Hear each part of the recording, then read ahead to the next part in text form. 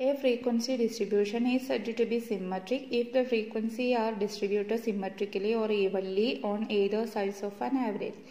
ഒരു ആവറേജിൻ്റെ രണ്ട് ഭാഗങ്ങളിലും തുല്യമായിട്ടാണ് നമ്മൾ ഫ്രീക്വൻസി ഡിസ്ട്രിബ്യൂട്ട് ചെയ്തത് എങ്കിൽ അതിനെയാണ് നമ്മൾ സിമ്മട്രിക്കൽ ഡിസ്ട്രിബ്യൂഷൻ എന്ന് പറയുന്നത്. അതായത് ഇപ്പോൾ ഒരു മീനിൻ്റെ above and below items number of items same ആണെങ്കിൽ അതൊരു സിമ്മട്രിക്കൽ ഡിസ്ട്രിബ്യൂഷൻ ആണെന്ന് നമുക്ക് പറയാൻ പറ്റും. അതായത് മീനിൻ്റെ അപ്പർ വാല്യൂസും ലോവർ വാല്യൂസും സെയിം നമ്പേഴ്സ് ആണെങ്കിൽ അതൊരു സിമ്മട്രിക്കൽ ഡിസ്ട്രിബ്യൂഷൻ ആണെന്ന് നമുക്ക് പറയാൻ പറ്റും. Skewness means lack of symmetry. Symmetry എന്ന് പറഞ്ഞാൽ ആവറേജിൻ്റെ രണ്ട് സൈഡിലും ഉള്ള നമ്പർ ഓഫ് ഐറ്റംസ് ഈവൻ അല്ലെങ്കിൽ ഈക്വൽ ആയിരിക്കും എന്ന് പറഞ്ഞു. അങ്ങനെ അല്ലാത്തതിനെയാണ് നമ്മൾ സ്ക്യൂനെസ് എന്ന് പറയുന്നത്. സ്ക്യൂനെസ് എന്ന് പറഞ്ഞാൽ അസിമ്മട്രി എന്നുള്ളതാണ് അർത്ഥമാക്കുന്നത്. ഇപ്പോൾ ഒരു ഫ്രീക്വൻസി ഡിസ്ട്രിബ്യൂഷൻ സ്ക്യൂഡ് ആണെങ്കിൽ കുറേ ഐറ്റം ഒരു സൈഡിലും കുറച്ച് ഐറ്റം ആവറേജിൻ്റെ മറ്റൊരു സൈഡിലും ആയിട്ടാണ് നമുക്ക് കാണാൻ സാധിക്കുന്നത്. അതായത് മീനും മീഡിയനും ഒക്കെ മോഡുന്ന ഒരുപാട് വ്യത്യാസപ്പെട്ടിട്ടായിട്ടാണ് ഈ സ്ക്യൂനെസ്സിൽ നമുക്ക് കണക്കാക്കാൻ സാധിക്കുന്നത്.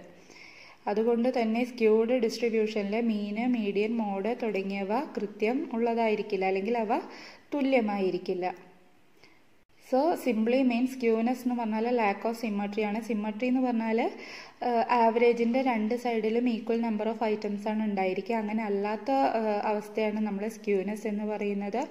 സ്ക്യൂനെസ് ആണ് സിമ്മട്രി എങ്കിൽ സ്ക്യൂനെസ് എന്ന് പറഞ്ഞാൽ അസിമ്മട്രിയാണ് സൂചിപ്പിക്കുന്നത്. സ്ക്യൂനെസ്സിൽ മീനും മീഡിയനും മോഡും ഈക്വൽ ആയിരിക്കില്ല. സ്ക്യൂനെസ് പോസിറ്റീവും നെഗറ്റീവും ആവാം. സ്ക്യൂനെസ് പോസിറ്റീവ് ആവുമ്പോൾ മീൻ എന്ന് പറയുന്നത് മീഡിയനെക്കാട്ടും ഗ്രേറ്റർ വാല്യൂ ആയിരിക്കും. മീഡിയൻ എന്ന് പറയുന്നത് മോഡിനെക്കാട്ടും കൂടുതലായിരിക്കും. അതായത് positive skewness means mean is greater than median, median is greater than mode. ഇങ്ങനെയുള്ള കേസിൽ സ്ക്യൂഡ്, അതായത് കർവ് റൈറ്റ് സൈഡിലേക്ക് സ്ക്യൂ ചെയ്തിരിക്കുന്ന അല്ലെങ്കിൽ റൈറ്റ് സൈഡിലേക്കാണ് ചരിവുള്ളതായിട്ട് നമുക്ക് കാണാൻ സാധിക്കുന്നത്. സ്ക്യൂനെസ് നെഗറ്റീവ് ആവുന്നത് മീൻ എന്ന് പറയുന്നത് മീഡിയനെക്കാട്ടും ലെസ് ദാൻ ആയിരിക്കും, മീഡിയൻ എന്ന് പറയുന്നത് മോഡിനെക്കാട്ടും ലെസ് ദാൻ ആയിരിക്കും. That is, skewness is said to be negative, then mean is less than median and median is less than mode. When mean is greater than median, median greater than mode ആണെങ്കിൽ positive സ്ക്യൂനെസ്സും mean less than median and median less than mode ആണെങ്കിൽ negative സ്ക്യൂനെസ്സുമാണ് സൂചിപ്പിക്കുന്നത്. ഇനി നമുക്ക് ഒരു കർവുകൾ തന്നിട്ടുണ്ട്. നോക്കുക, first curve symmetric ആണ്. സിമ്മട്രിക് നോക്കുക, രണ്ട് സൈഡിലേക്കും ഒരേ രീതിയിൽ വന്നിട്ടില്ലേ, രണ്ട് സൈഡിലേക്ക് ഈക്വലായിട്ട് ഡിസ്ട്രിബ്യൂട്ട് ചെയ്തിട്ടുണ്ട്. രണ്ട് പോസിറ്റീവ്ലി സ്ക്യൂഡ് എന്ന് പറഞ്ഞാൽ ഒരു സൈഡിലേക്കാണ് റൈറ്റ് സൈഡിലേക്കാണ് ചരിവ് കൂടുതൽ. നെഗറ്റീവ്ലി സ്ക്യൂഡ് എന്ന് പറഞ്ഞാൽ ലെഫ്റ്റ് സൈഡിലേക്കാണ് സ്ക്യൂനെസ് അല്ലെങ്കിൽ സ്ക്യൂഡ് ആയിരിക്കുന്നത്, അല്ലെങ്കിൽ ചരിവ് കൂടുതലുള്ളത്. സ്ക്യൂനെസ് പല മാർഗങ്ങൾ ഉപയോഗിച്ച് നമുക്ക് മെഷർ ചെയ്യാം. ഫസ്റ്റ് മെഷർ ഓഫ് സ്ക്യൂനെസ് എന്ന് പറയുന്നത് മീൻ minus mode divided by standard deviation ആണ്. And this is known as call-Pearson coefficient of skewness.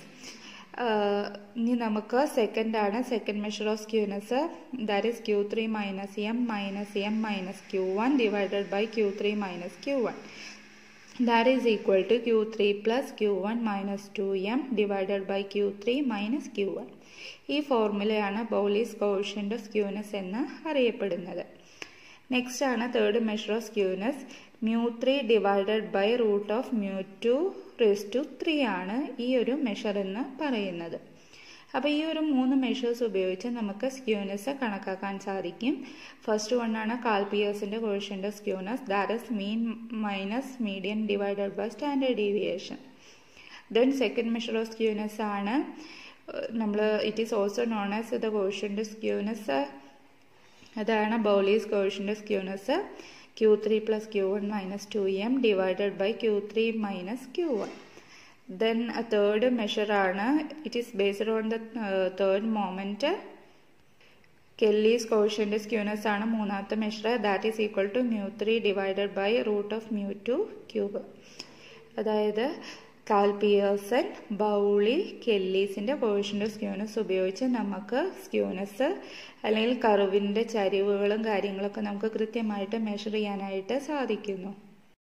Next ആണ് കുർട്ടോസിസ്. കുർട്ടോസിസ് മീൻസ് ഒരു ഡിസ്ട്രിബ്യൂഷൻ എത്രത്തോളം ഫ്ലാറ്റ് ആണ്, എത്രത്തോളം പീക്ക്ഡ് ആണ് എന്നുള്ളത് സൂചിപ്പിക്കുന്നതാണ് കുർട്ടോസിസ്. ഒരു measure of കുർട്ടോസിസ് it is the measure of പീക്കഡ്നെസ്. അതായത് ഒരു ഡിസ്ട്രിബ്യൂഷൻ എത്രത്തോളം ഉയർന്നു പൊങ്ങിയിരിക്കുന്നു അല്ലെങ്കിൽ എത്രത്തോളം താഴത്തോട്ടാണ് തുടങ്ങിയ കാര്യങ്ങളൊക്കെയാണ് ഇതിൽ സൂചിപ്പിക്കുന്നത്. ഒരു ഫ്രീക്വൻസി കർവ് ചിലപ്പോൾ നല്ല ഉയരത്തിൽ അല്ലെങ്കിൽ ഏറ്റവും ടോപ്പിലെത്തി താഴത്തേക്ക് പോകുന്ന രീതിയിലായിരിക്കും, അല്ലെങ്കിൽ ചിലപ്പോൾ ഒരു പരന്ന രീതിയിലായിരിക്കും. അതൊക്കെയാണ് ഈ കുർട്ടോസിസിൽ നമ്മൾ പറയുന്നത്.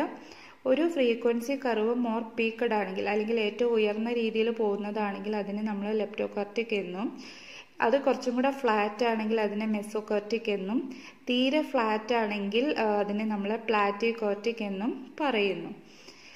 So when a frequency curve is more peaked than the normal curve, it is called a leptokartic. When it is more flat topped than the normal curve, it is called a platykartic.